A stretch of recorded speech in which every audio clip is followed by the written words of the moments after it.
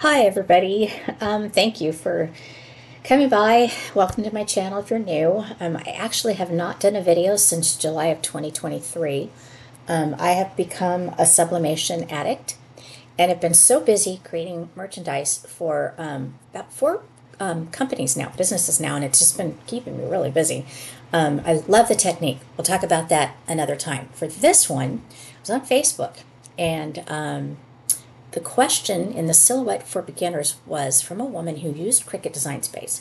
She asked if she could use her images in the silhouette software. Now, up to this point, I would say no, to my knowledge. Now, what was explained to me by my son was there's an encrypting process in the silhouette software, so the images are not a PNG, SVG, JPEG, anything like that. So you can't use them in Canva or Affinity or Silhouette until now. I don't think anybody else has done this. I looked through YouTube real quick before I started this video. So, deep breath, here we go. Click on images.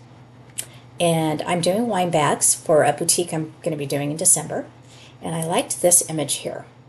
Add it to the canvas. I'm not concerned about the size right now because I have to resize it in the Silhouette software anyway. On Windows, you have a feature called the snippet tools. And in order to access that, you'll click all at the same time, not at the same time, but you have to hold all the keys down where you do the window key, the shift key, and the S key. That turns your snippet tool on. Now this works for anything. If you want to turn a document into a picture or anything like that, you need to use the snippet tool.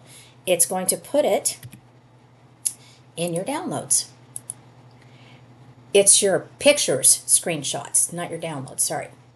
Back up there. Erase what I just said. So it's right there. Let's go into our Silhouette software.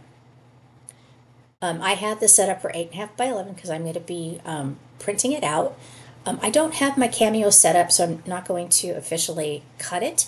I can print it out and cut it on my own, but let's just pretend my Cameo is set up. File, merge. Click on the PNG. I'm going to hover over that so you can see it pops up as PNG. I'm going to say OK. Let's go ahead and size that. Now the Cricut wine bags, I went ahead and I decided to go do this at 4 by 9.5. Oops, not 4. 40. Okay, and by 9.5. Now we need to get rid of those grid lines. And how to do that is to go into this little icon. It's the open trace panel. I don't know what you would call that. Is that a butterfly? Doesn't matter. Select trace area. I'm going to make sure that I highlight all over that grid line and the letters as well. Come over to trace and detach. And that grid line goes away. Now, I was concerned about inside the letters, the grid line was still there. I thought, gosh, I wonder if that's going to heat press. Good news is it doesn't. So after we're done here, I'll show you how it turned out. The next thing we need to do is we need to group this. Because if we move it around or, anything like that, it's going to go all over the place. Now, I'm going to send it to show how it would cut right now. I don't want it to cut all these lines. So let's go back to design. And we're going to create a square.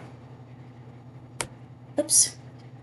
Square. There we go. So a little cross there. I'm going to highlight all of that. Doesn't really matter what size. And I am going to go close that. And there we go. Now we need to attach this. So, you know what? Let's see what it looks like without grouping it together. Okay, let's go ahead and click edge. You're just going to click the square there, but we do need to flip it. So let's go back to design. I'm going to go ahead and group this for now, just so we can flip it. I don't know what this little picture is here, but this is the replicate panel. We're going to flip it, and we're going to move this one off, put this one on, and I'm going to ungroup it again because it's going to think it wants to cut all those letters.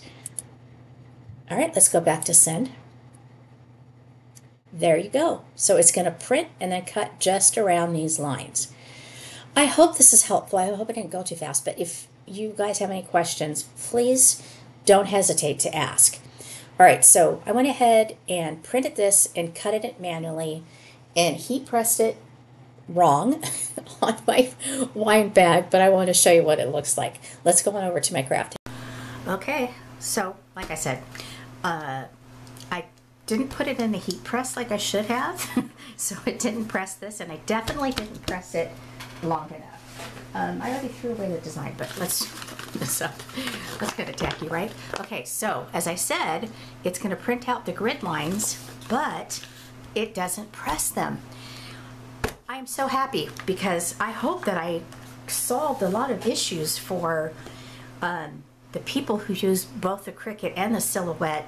They like the Cricut designs, but they like the Silhouette software. Or like I said earlier, you can expand your print and cut image. You can do it if you have Windows. Again, I don't know if you can do it on Mac. Please share it with us if you can, if you have a snippet feature. And I think we have solved a huge issue.